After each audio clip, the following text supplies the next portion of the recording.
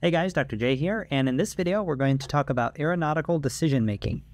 And this is going to be a little bit of a different kind of topic than what we've talked about so far, but it's going to be related to pilot safety, how to make good decisions under bad circumstances. And there's going to be several questions on this topic on the Part 107 exam. This topic was developed over a number of decades, actually, really for manned aircraft pilots and how to make good decisions.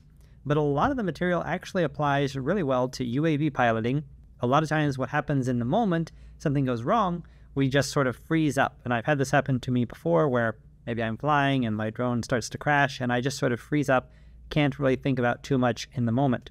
And so this process that we're going to talk about, aeronautical decision making, is actually several different processes, is going to help you sort of think through steps before you fly for making good decisions.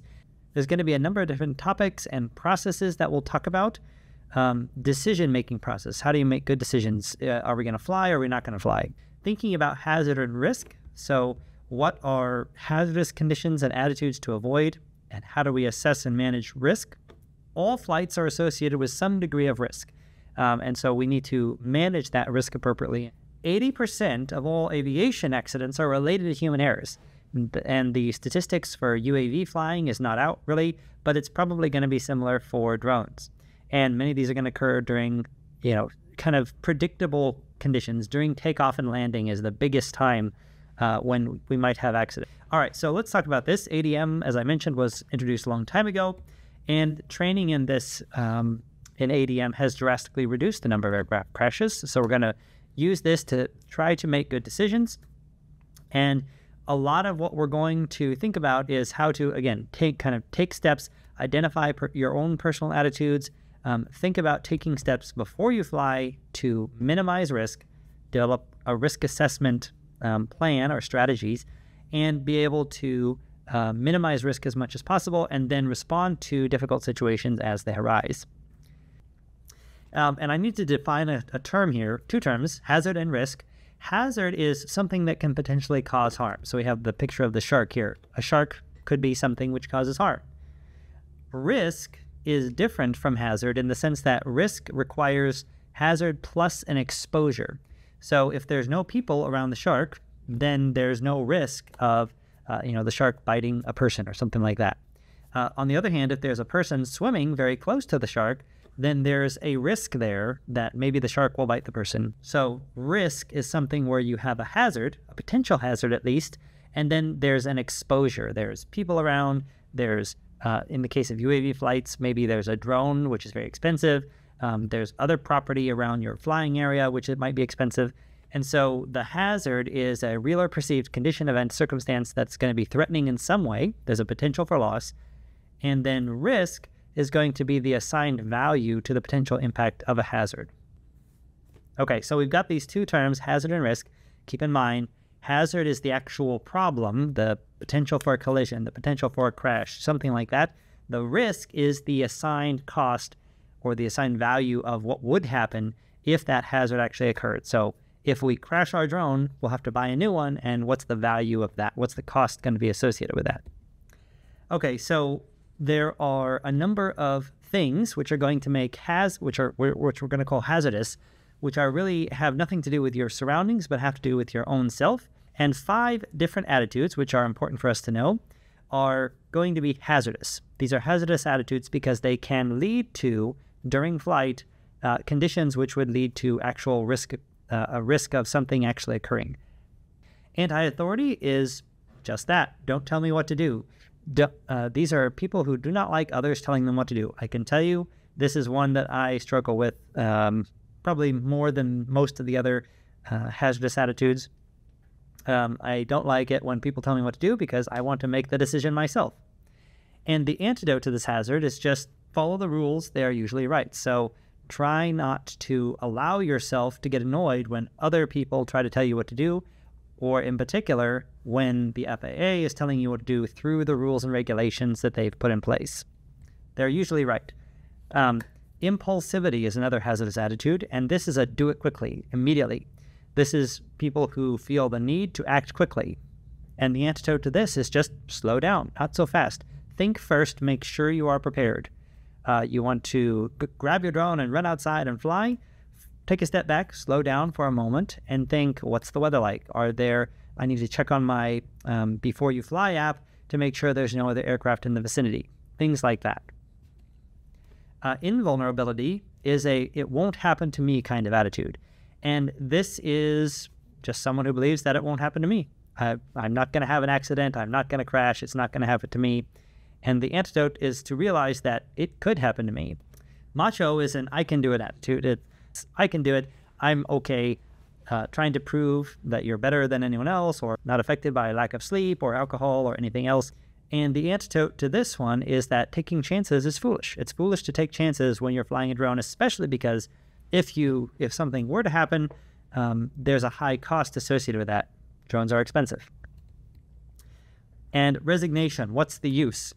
This is typically what happens when we're in a situation which is bad, and we don't really see that we can make a difference by doing something. And the antidote to this is that it's not hopeless. You can make a difference.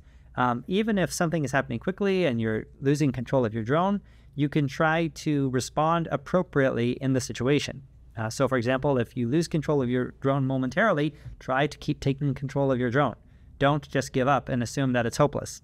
If your drone starts to fly off, you've lost radio connection and starts to go off somewhere else, try to follow your drone.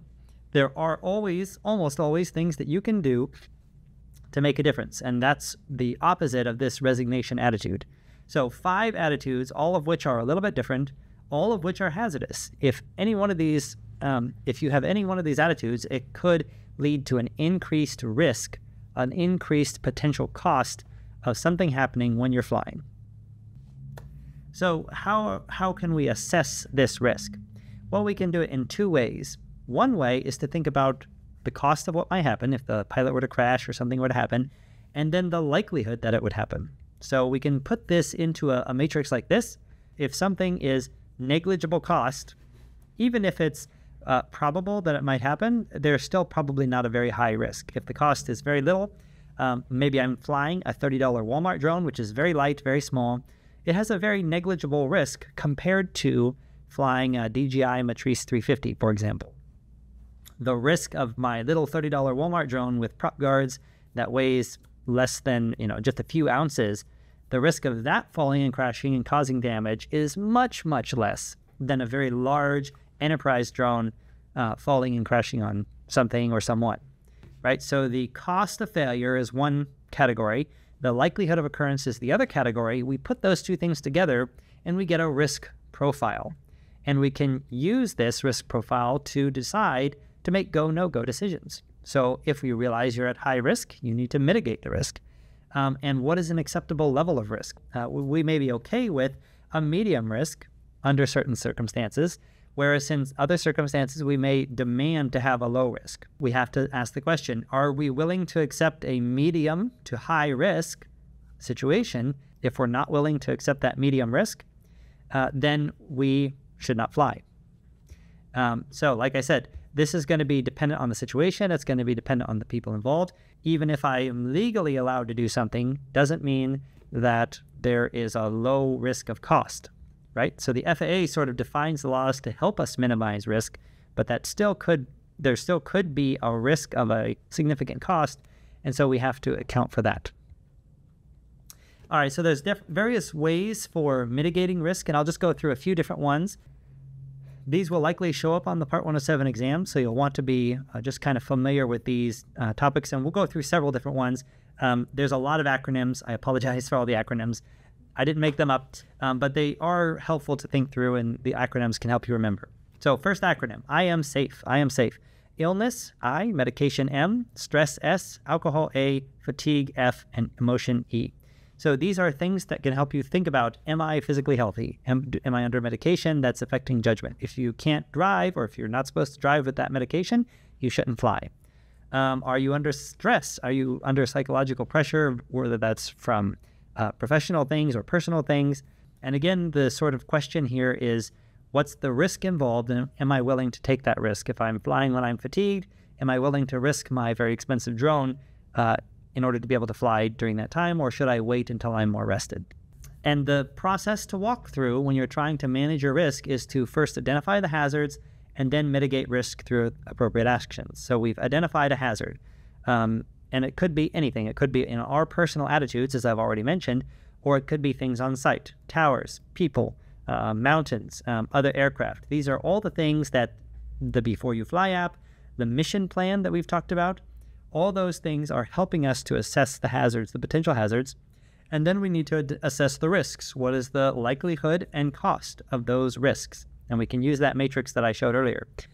We need to analyze the controls. That means, what can we do to control the risk? Can we fly on a different day? Can we use a different drone? Can we go and make sure, how do we make sure there's no people underneath our drone when we're flying? Things like that. Maybe I've got a drone and I'm flying near a tower. There's a risk there of flying into the tower, losing control of the drone temporarily and flying into the tower. That's not going to be good. That's going to cost me a new drone. How can I avoid that? One thing is I can leave a buffer around that tower. One thing is that I can try to pay for insurance for my drone, replacement insurance. And then we make the control decision. So we have to decide, what am I going to do? I'm going to leave a buffer of 500 meters around this tower so that I have no, or as very little chance as possible of running into that tower. Something like that. And all of this may not take more than a moment. So maybe an aircraft is flying into your area. You're flying a drone and another aircraft enters the airspace where you are. You have to identify the hazard, assess the risk. There's a risk of crashing the drone into the airplane or vice versa. What do you need to do? Do you need to take the drone down? Do you need to take the drone up? And then you make the decision. And then, of course, you execute the decision, monitor results, and continue on in the process. And there's 4 fundamental principles to walking through this risk management workflow. Don't accept unnecessary risk. In other words, don't unnecessarily risk your drone, risk your safety, risk the safety of others when it's not necessary. If you can fly a little bit later in the day, fly a little bit later in the day if there's bad weather at the time that you're flying. Make risk decisions at the appropriate level. Not everyone is okay with the same level of risk, but at the very least, you need to think about what level of risk is acceptable to you. Is it okay if my drone crashes and I have to replace it? And how can you balance that out with the cost of the benefits? Maybe I really need to fly right now, and what's the cost if I have problems, and weigh those in your mind. And then integrate risk management into planning at all levels. So this is the key thing. Think about potential hazards and potential risks and what you can do about them before you even fly, before you go in the field, while you're creating your mission plan for your flight. And again, there's a difference here, right, between flying out, just going outside and flying your little drone for fun, just flying for fun, and doing an actual mission where you're either doing this for a job or maybe you're doing this for research, where you're doing a flight which is anything except just for fun. Take it more seriously than a flight which is just for fun. So you run outside and you have a small drone, and if your drone crashes, it's not that big a deal. That is kind of the just for fun level. And then now we're talking about a more serious level where we're doing a mapping mission for research or we're doing a mapping mission for a client. We need to think about those potential risks and benefits when we're thinking about the mission plan. Take those into account. Take into account what's going to happen if we have bad weather. What's going to happen if there's people on the site when we get there? How are we going to deal with these risks, and how are we going to account for those appropriately?